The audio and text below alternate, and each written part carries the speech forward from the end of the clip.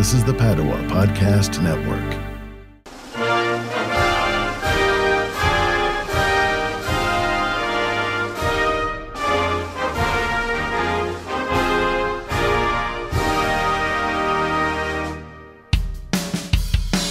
Running at Fever 248, welcome, Norway.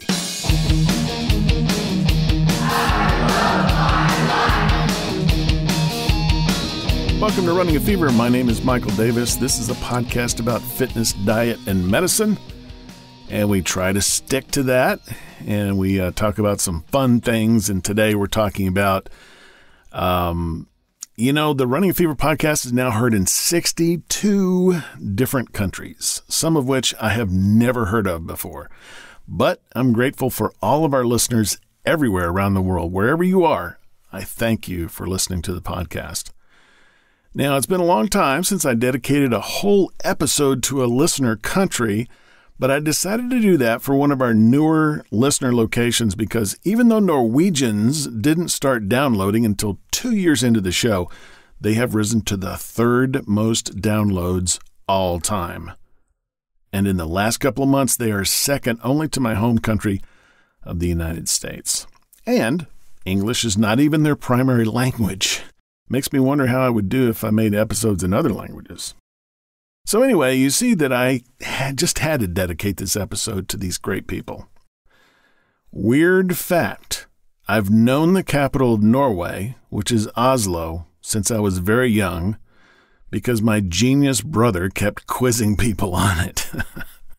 So I still remember that to this day. At any time I can answer that question. So I'm prepared. Oslo has about 1 million people, which is about 1/5 of the population of the country. Despite being ranked 118th in the world in population, Norwegians are ranked 6th in per capita income, just above the U.S.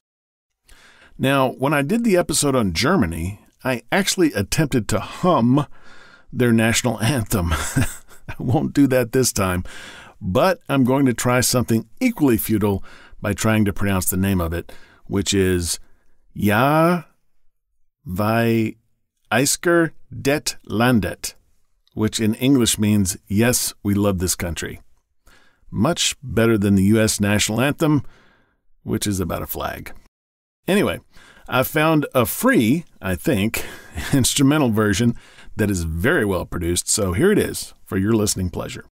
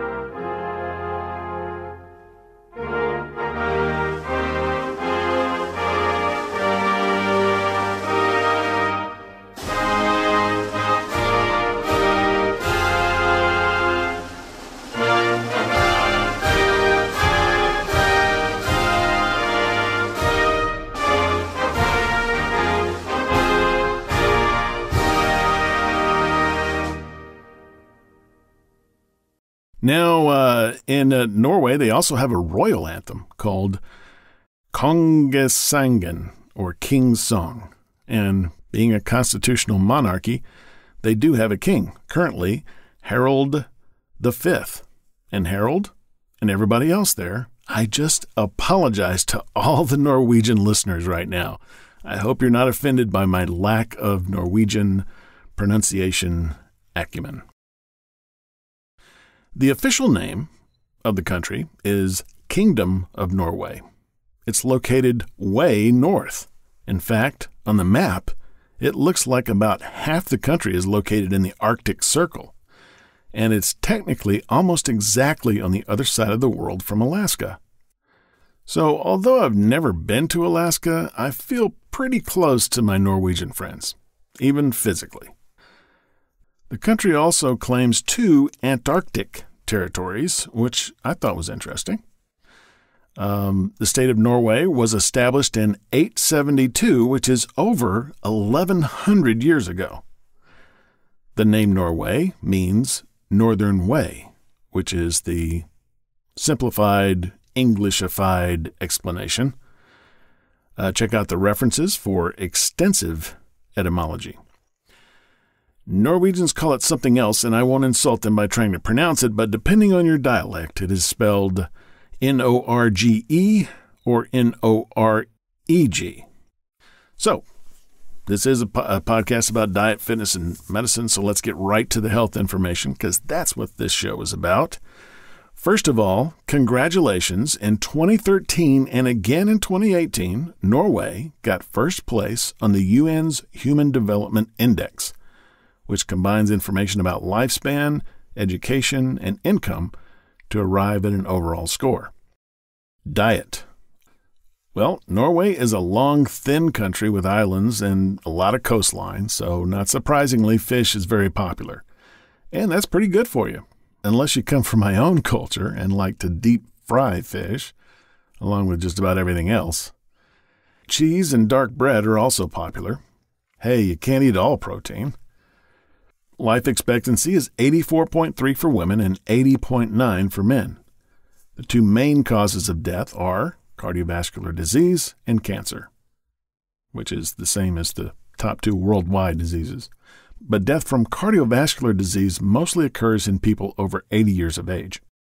Smoking used to be the biggest health risk, but smoking has decreased from 35% in 1990. Now only 11% smoke on a daily basis. Obesity is somewhere between 20 and 25%, which is way better than the U.S.'s 42%. And, of course, we have to talk about sports.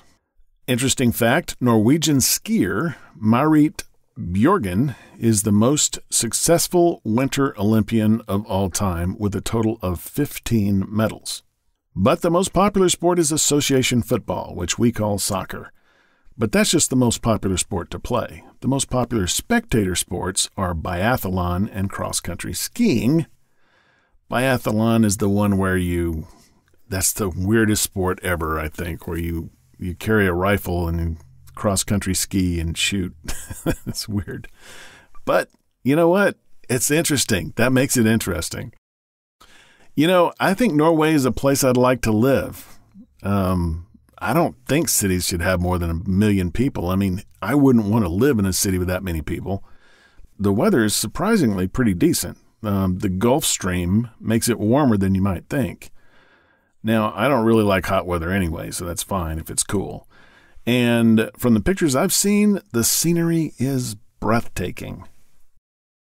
I guess I would have to learn how to ski and play soccer, but I'm sure there are awesome places to walk as well. If you're Norwegian, I salute you. Now, feel free to tell me more about your country and yourself by emailing me at mail@runningafever.com. Please subscribe on YouTube. I think I actually have more listening there than even on Apple Podcasts. I'm pretty sure. To everyone else, well, now you know a little more about Norway. Next time, we'll discuss diabetes. Until then, if you got the fever, keep it.